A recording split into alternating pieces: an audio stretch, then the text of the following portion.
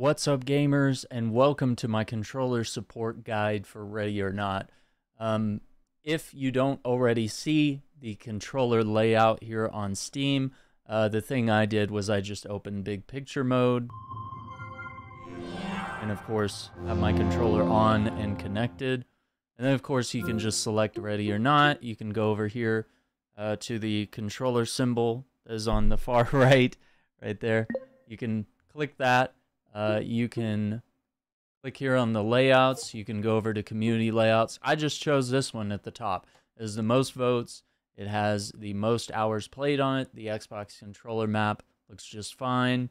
You can click on it and see all of the presets there. You can see that voice comms are mapped to the left bumper, melee to right bumper, and quick throw for your grenades.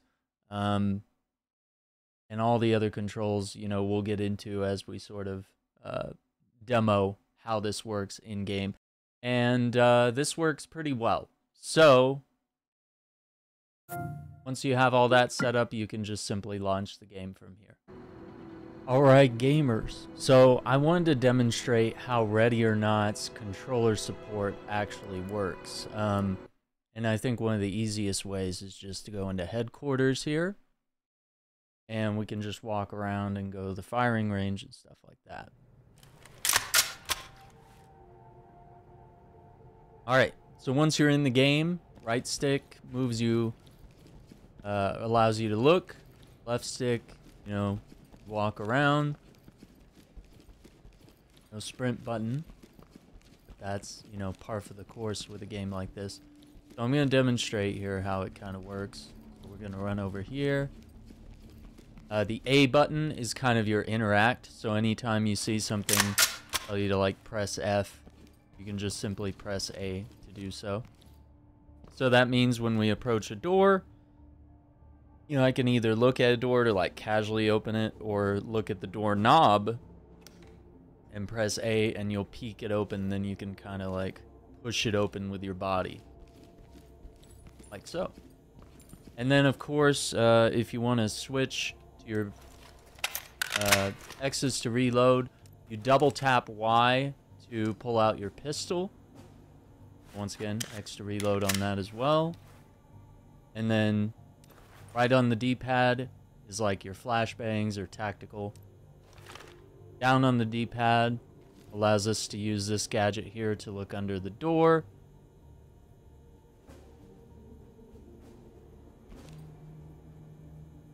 It should let us, there we go. Right trigger allows us to use the mirror under the door, so we can see that we have like a target right there, for example, and we can deal with that.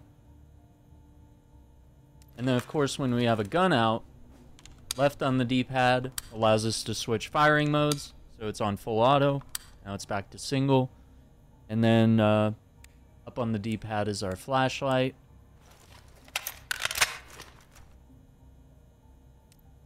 Now the other thing you can do is you can hold Y, and it kind of lets you see like your whole hot bar of items here at the bottom.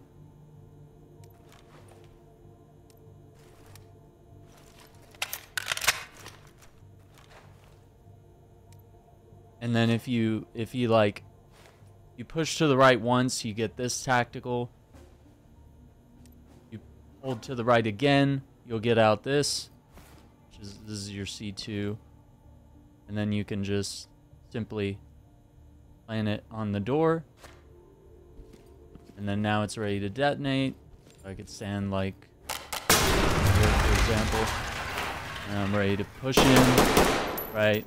Maybe hit your target, whatever it may be, right?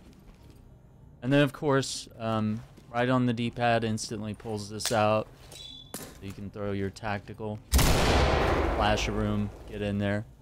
The other thing is that I'm using like a standard Xbox type controller. This is the Gulikit King Kong Pro 2, which is a Switch / PC controller actually. But yeah, if you press start, that's the jump button, but if you hold start, you'll drop a chem light, which, you know, these little glow stick looking guys. And then of course the select or the back button is all set to be like your tactical options. And I believe left bumper will also be some of your voice callouts, while left triggers to aim, right triggers to shoot. And then of course, yeah, you can just like open the door, you know, casual style there.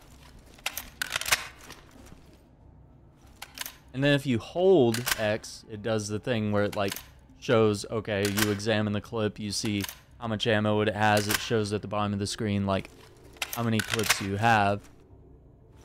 Now the only thing that's troublesome is when you're pressing Y to switch to your pistol, if you don't double tap it, like you single tap it to get back to this, but if you single tap Y, for some reason it's also mapped to reload, so that might require some toggling on my end. Maybe there's like a controller or some sort of keybind there that's doing that for some reason, which makes it kind of annoying. You know, if you were needing to switch to your pistol in an emergency and then you end up accidentally reloading your gun, then you get shot, you know, that's on you, right?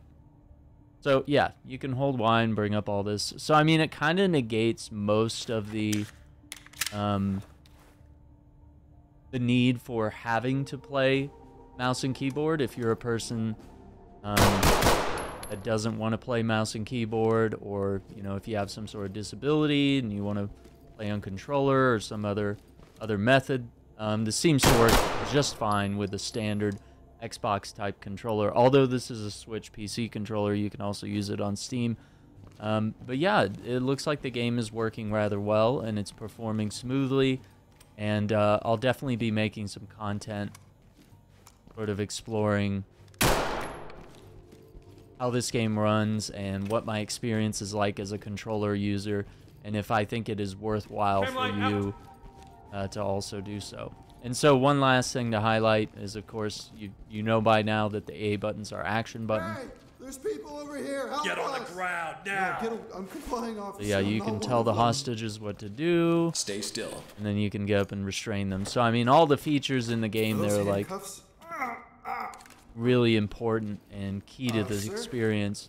You know, it's a rather immersive shooter, and so you're going to want to make sure that you have full control of everything in the game. So I'm really impressed thus far. The game does not have official controller support, but once again, it looks like the Steam community has come through, and you don't have to download like any additional programs or worry about other types of hardware or anything harming your computer, or having to open like secondary programs in order to run a certain controller and do things in the game. So I'm really impressed, and I can't wait to dive into this game even more.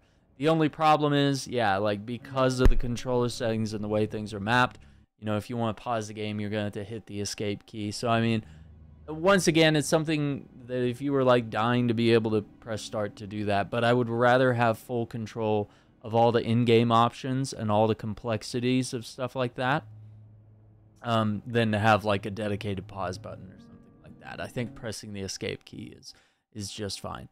So once again, I want to thank you for watching. I hope you enjoyed this video. I hope you have found it helpful or informative. Definitely hit that like button, subscribe to the channel, ring the notification bell, all that good stuff. We'll see you on the next video. Take care. Be safe. Bye.